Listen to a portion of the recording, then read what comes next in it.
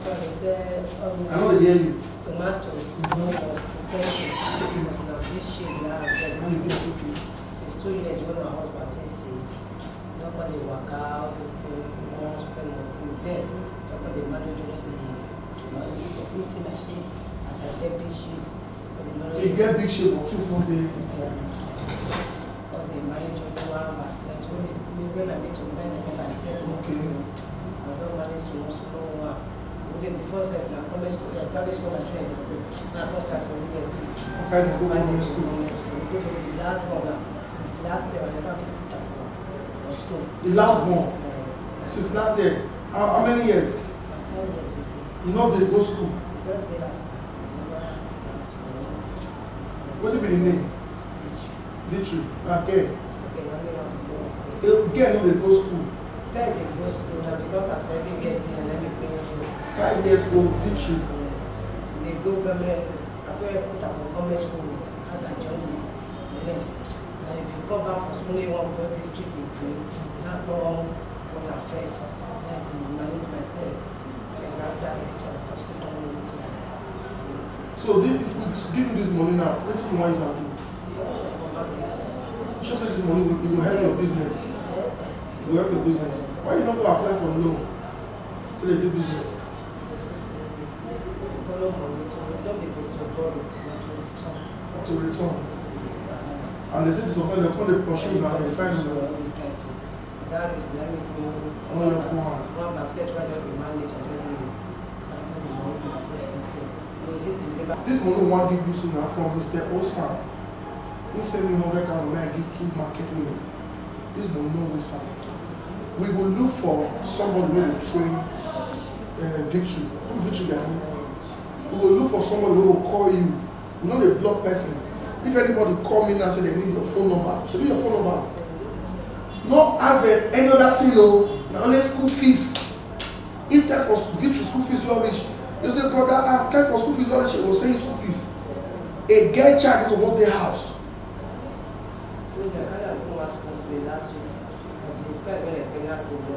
No worry, somebody will call you for Victory. 5 years old child was supposed to their house. My own picking just passed, just 2 years and some months. You don't start school. So your own 5 years old was supposed to their house. So somebody, outside this support we want to give you, somebody will call you when will help you train that particular child. You will train them. So, madam, this 50,000 naira is from Mr. Osan. Take will support your business. Well, God will bless you. God will move you forward. Lady Oibo will take it.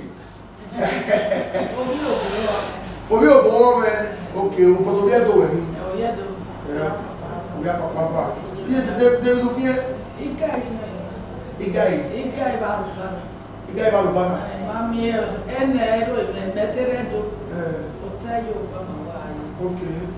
La voila down. Ogibu ne. People come closer, they are too far. Ogibu ne.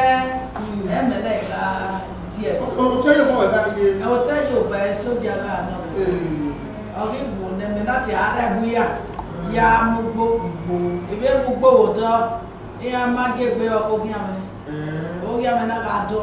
Iri bai. Ina ga do. Abetere na we ni adio wa kiri. Emena ga die.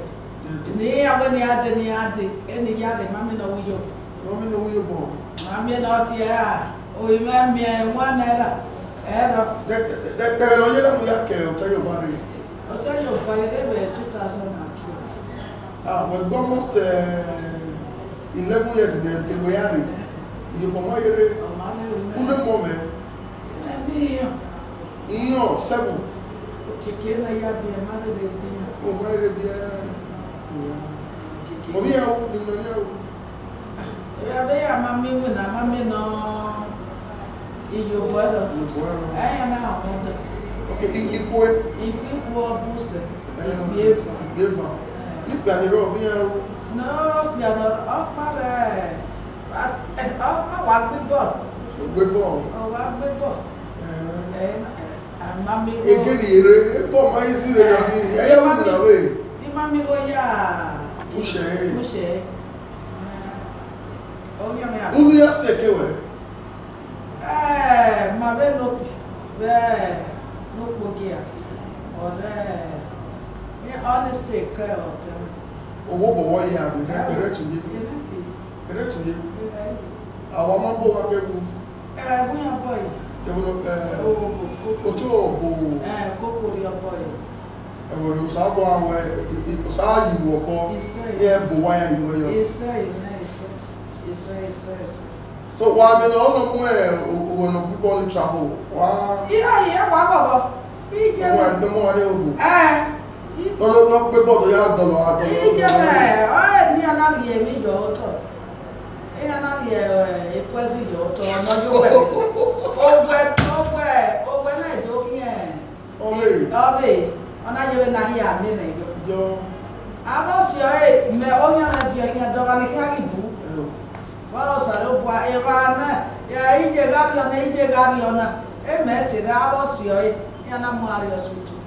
This hospital na ya na do yes Jesus why ya be owo ya go na gi ye jo na je be smith ona je be smith ona gi eteru gwe dama ni ke vie amaja awe dawe teme no ke teme neto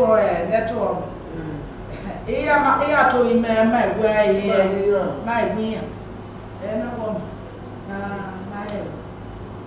Ọ̀tọ̀ ẹnu wọ̀ ike ya gbẹ́bọ̀.